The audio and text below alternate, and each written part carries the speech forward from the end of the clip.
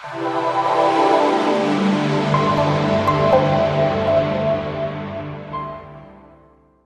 everybody, and welcome to this video. In today's short video, we're going to cover why the ketogenic diet is beneficial for your brain. Now, without a doubt, the human brain is the most complicated organ in the human body. Despite having a profound comprehension of what the keto diet can do for the brain, scientists regularly debate the fundamental question, what's your brain's best energy source?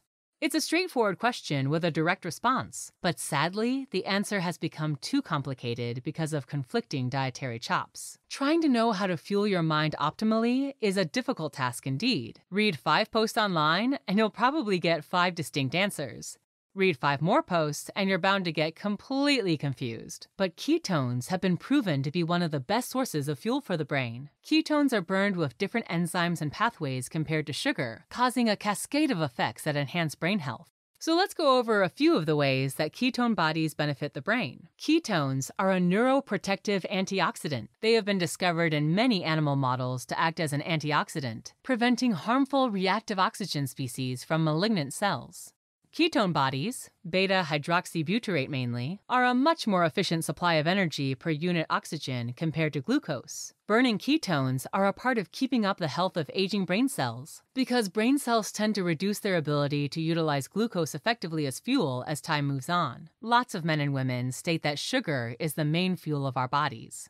For the large part, this can be accurate. Furthermore, it helped kids with epilepsy. The ketogenic diet is one treatment option for children with epilepsy whose seizures are not controlled with AEDs. The diet may help to lower the quantity or severity of seizures and might frequently have positive effects on behavior. A large percentage of individuals with epilepsy may have their seizures controlled with anti-epileptic medications, AEDs. For many kids who are still having seizures, the ketogenic diet might help. On the other hand, the diet is quite specialized. It needs to be carried out together with the maintenance, supervision, and advice of trained medical experts. The subsequent diets have more flexible strategies, which might suit adults or teens. They continue to be medical remedies with possible side effects and have to be accepted by the individual's neurologist.